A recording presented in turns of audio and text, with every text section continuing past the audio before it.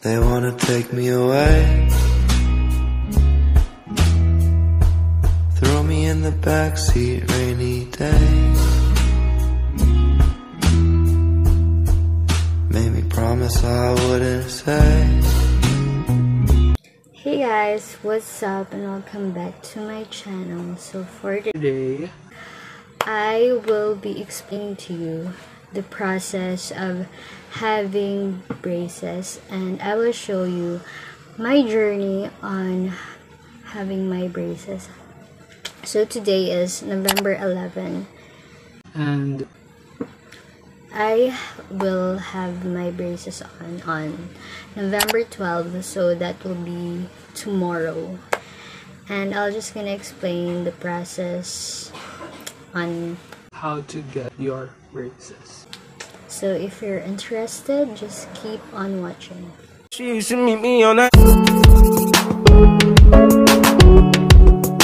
So the first step is to go to your orthodontist and magpa-check up ka ng ipin mo. Yan. I-check niya ng dentist mo, and then doon i-advise ka niya kung up ba or down yung braces mo. So in my case, up and down yung kailangan sa ipin ko. But sabi ko kasi sa doc ko na ang up lang sana kasi yun lang yung budget ko. But down payment naman, kaya okay lang. So after mo magpa-check up, i-receive ka ng doctor mo to have your x-ray done. Kasi kailangan niyang i-check yung kung may ipin ba sa mga gums mo over there. Gums. Basta, kailangan ng doctor mo or doctor ko or lahat ng doctor dyan na orthodontist na i-check yung ipin mo with an x-ray. So, kailangan mo magpa-x-ray. So, yun.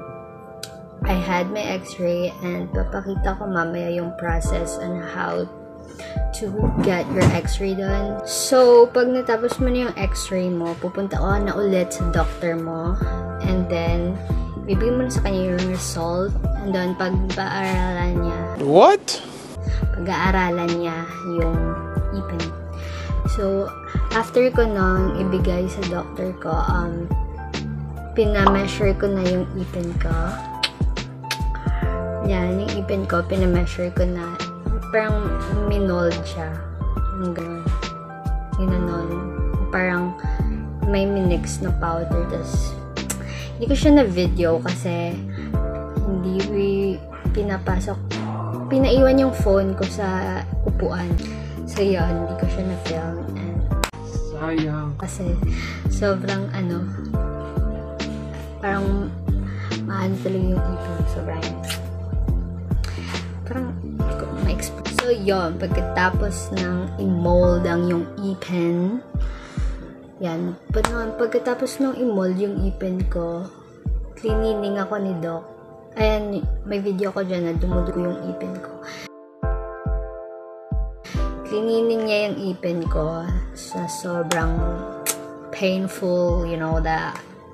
So, yun. Pagkatapos niya i-cleaning, yan. Umuwi na ako. Tapos sabi niya, tatawag na lang siya next week kasi mag-order pa siya. Hindi ko alam kung ano yung order niya. Kasi mag-order pa siya.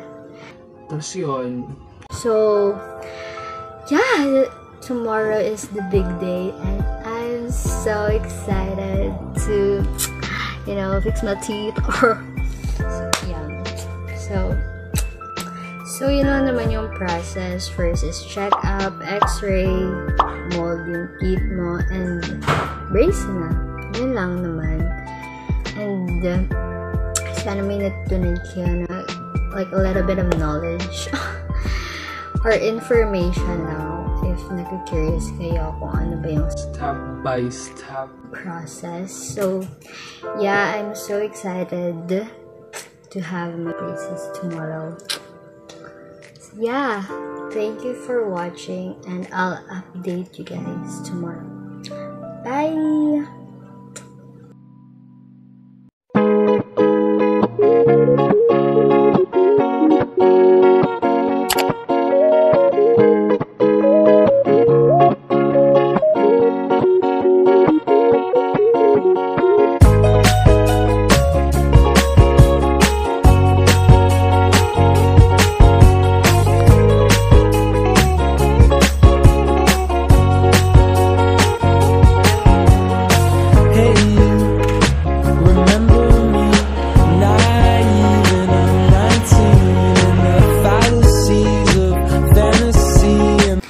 for that, I already have my Xerox.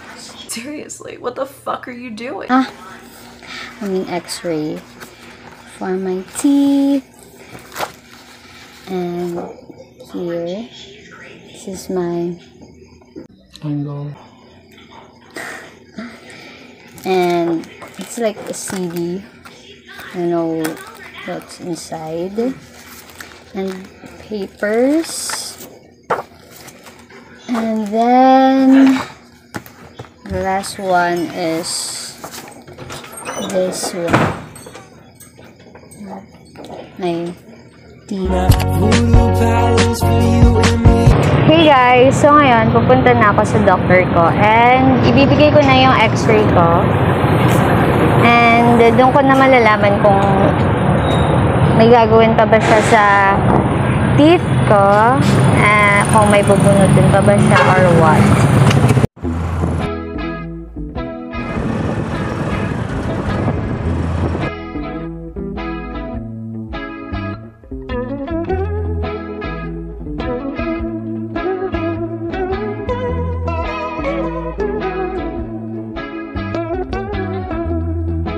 Lightning-stricken cactus and it starts to rain. The smell of steamed asphalt scented Novocaine. Nature's brew of all kinds of things.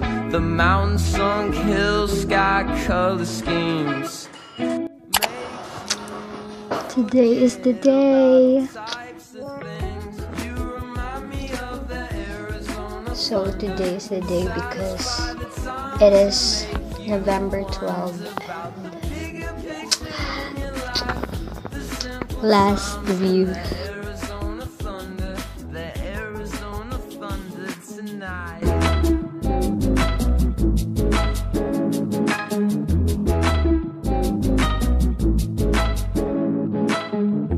Endless roads to the horizon, past the oasis, it's all behind you.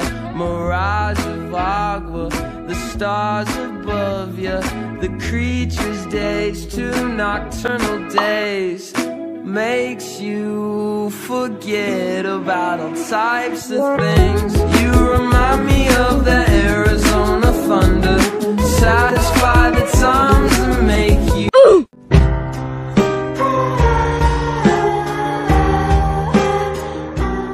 They ask you how you are, you just have to say that you're fine when you're not really fine, but you just can't get into it because they would never understand.